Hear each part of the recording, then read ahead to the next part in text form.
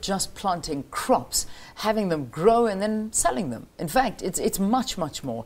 It's more of a science than an art, I suppose. And South African farmers don't have to do it on their own. There are many trained and qualified extension scientists advising and assisting farmers with the integral information needed to produce the most fruitful yields year in and year out, whatever they're actually growing. These extension scientists are registered with the South African Council for Natural Scientific Professions. It's quite a mouthful, I know. But the deployment of the extension scientists is a new and positive step for the natural sciences landscape of South Africa, offering them professional recognition and support from an extensive network of services. But let's speak to the experts now, and we'll talk to Rolf Becker, who is the Executive Director of, I actually don't even know how to say that. Is it SACNASP? SACNASP. Okay, yes. so it's SACNASP. Yeah. Tell me about this and tell viewers as well, because it could be the very first time that many of us are hearing about this. Right. The South African Council for Natural Scientific Professions, SACNASP, is the regulatory body for natural scientists in South Africa. Yeah. An equivalent could be something like the Pharmacy Council, where professional natural scientists register with the council in order to be able to practice their profession. Yeah. And the extension scientist is a new kid on the block.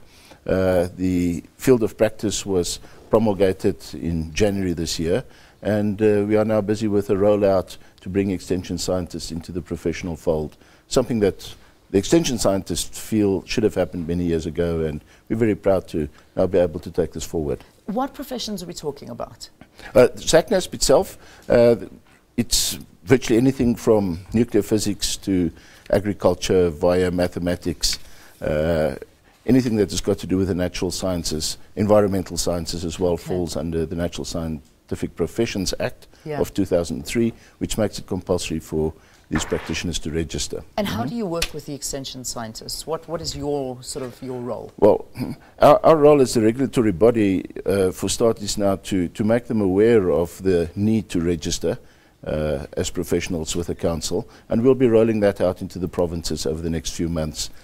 Starting with KwaZulu-Natal next month, we'll have a number of networking sessions with the extension scientists in the province to make them aware that they should register. What about farmers? I mean, do they widely use extension scientists? Is it a used practice? Yes, or is it very much. So very much so. Oh yes, yeah.